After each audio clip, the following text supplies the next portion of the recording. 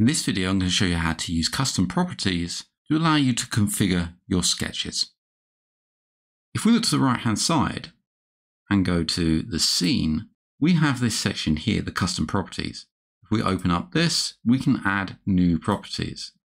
So if I add a new, we've got a prop here and I can edit it. We have the edited properties pop up, and I'm going to set this to, say, an integer and give it a property name of outer dimension. Call it outer dim. Default value, we'll set this to 10. And we can set a minimum and a maximum here. So I'm going to go something like 50, and the min, we'll set this to 10. So I've just set up a property. That's okay, that. And what I'm going to do is also add another one. So I'll come in and hit the new. We'll edit that. This one is also going to be an integer, and we'll set this one as the name of inner dim. Default value, set that to 5. Minimum, that's 5. And the maximum, let's say 45. So what I've done is set up two properties that I can use as something called a driver. I can use this to drive the dimensions in my sketch without actually going into the sketch itself. Let's come over to CAD Sketcher and create a simple sketch. On Sketcher, add sketch. I haven't got rid of my cube. Let's right click first, click on the cube, and hit delete. Go back to add sketch. We'll place it upon this plane here, the XY plane. And create two circles. For this demonstration, selecting the circle tool, hover over the center point, click once and bring this out. And then do the same. Click once in the center and bring this out. Right click to cancel. We get the solver space select. And I can add some dimensions. Let's use the diameter constraint and place the diameter against this circle and also against this circle. Click on it and press diameter. So now we've got the two diameters in here. And that's come to the top. We've got those there. Pull them around. So we've got inner diameter and an outer diameter for this circle here. Let's scroll down and come into here. And you see we've got the dimensional constraints. For the first one, which is this one here, we can see the value within. Pull this out. And I'm going to name that one. So this one here, I'm going to call outer, and this one call inner. Doesn't matter what you name them, as long as it's something descriptive, we're okay.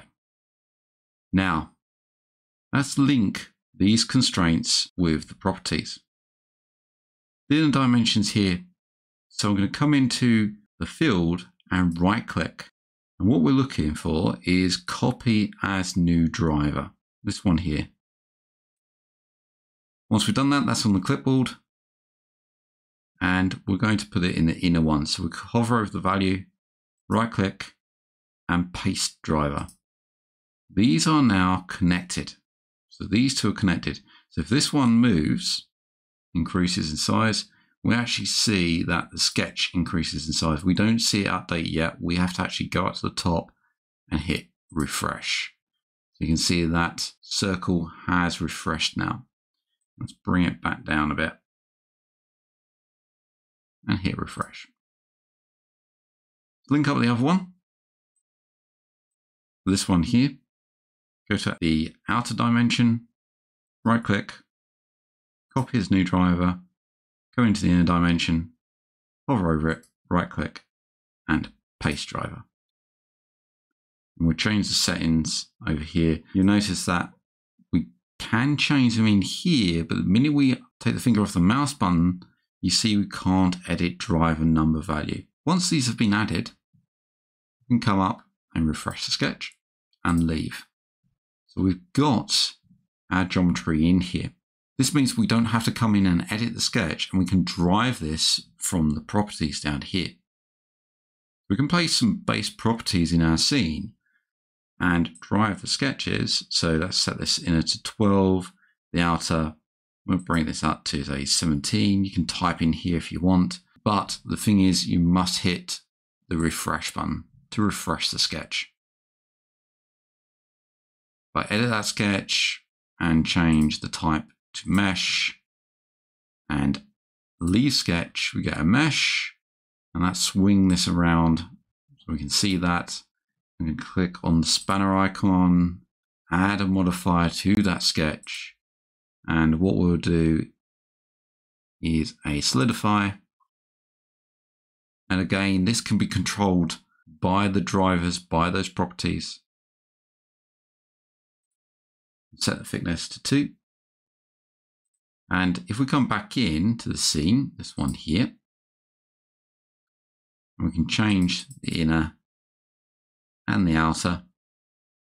Let's bring the outer up a bit. Let's bring this up and hit refresh on the sketcher. That modifier, because it's been added but not applied, then that will change as well. So it's a great way of setting up your sketch if you have some kind of part and parts of it you want to change to fit other applications like different sizes. You can set up these properties in here to do that, rather than coming into the sketch and change them from within there.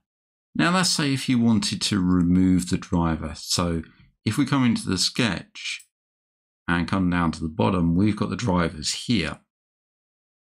If I right click, then we've just got this delete driver. So I can delete those drivers and go back to the standard dimensioning. And we'll leave the sketch.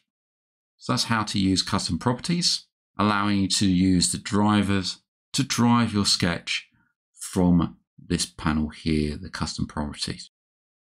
Note that we have properties elsewhere as well. So we could use the world, and there's custom properties on the world. We can add a new one in there if we wanted to. So we've got multiple places to place those.